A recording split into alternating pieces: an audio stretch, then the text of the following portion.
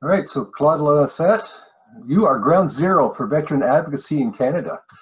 So um, can you give us some background? First off, who is Claude? Like, I know that you're one commando and stuff, but no one else does. So who is Claude? Wow. Yeah.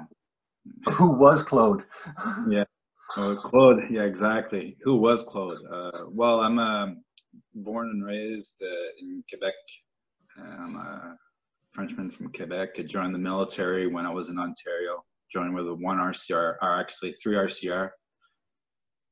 And I was in Gagetown till Oka. Then Oka, I rebadged to the Royal 22nd Regiment. And went straight to the Canadian Airborne Regiment. So what happened? I mean, like, it's a given, but I mean, we went to Somalia. You took Mefloquine. What did you experience initially on Mefloquine, and what started you on the journey? Yeah, Mefloquine. Jesus Christ. Mefloquine. I didn't know anything about it. All I knew was the new anti-malarial drug. Everybody, well, all the NCOs were talking about it and saying how it's better because it's only once a week and not every day, and so on. I started taking it. I don't even remember taking it before the tour. You know, you're supposed to take it like a month in advance or something like that so it can get into your system. I don't even remember them telling me, here, take this anti-malarial drug. But I remember in Somalia doing parades for the malaria pill. And we didn't like it. We didn't like that parade because it made us feel like crap. I didn't know it was the pill that was doing this to me, but I was having severe nightmares. And the real side effect that made me not want to take it is my digestive system. I felt like crap. I couldn't digest anything. Plus, we're on hard rations. Yeah, it just made you feel like crap for a few days while we took it. Yeah, and when we started complaining, we were ordered to take it. You know, like, I don't want to take this pill. It's making me feel like shit. And the NCOs, what they start to do is they start to line us up like a sick parade, and the medic giving us this pill while the NCO is like watching us swallow it. So what, post-Somalia, I mean, 2016, you began the advocacy really with your actions. What took place post-Somalia to 2016 that brought you to the Hill in 2016, and tell us about why you started, you know, the whole ball rolling. Well, from day one, when I came back from Somalia, I had digestive issues, and also I was very sensitive to light. I was getting headaches from the light. I didn't really notice the tinnitus and or tinnitus or whatever, potato. But I didn't really notice the tinnitus till later on. And also I was a paratrooper and I was getting sick in the planes all the time. And it was because of the motion sickness. I don't understand why, but that's what it was. But, you know, leading to, in 2007, I was diagnosed with PTSD. I tried my hardest to heal, and with no avail. I was at the St. Anne Hospital for 3 stays. There are 3-month stays with 2 phases.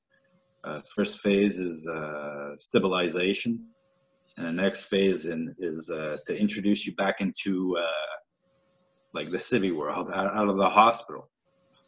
I did that 3 times, and I couldn't understand what the hell is going on because I'm not getting any better. I'm getting worse. And in 2016, I saw an article on Facebook saying that we were used as guinea pigs And for me, I was unaware about this drug trial and Mefloquine. I remembered Mefloquine because Mefloquine was that drug that made us feel like crap. And as soon as I saw that article, I started digging through the internet. And I saw John Cummings' report from the Auditor General. You asked the Auditor General after they closed Somalia, the Somalia Affair inquiry. He wrote to the Auditor General to look into this, and he did a statement in April of 1999. And I saw this too. It was illegal, and it was administered illegally. It was actually the way that the D&D got this drug was illegal, and the drug trials on us was illegal because I started digging through what the World Health Organization said about the drug and the process that you have to go through to license this drug. And look, Canada failed on all of them. So then I started listening to Dr. Nevin. Dr. Nevin is one of the guys that made me realize that my issues are greater than PTSD.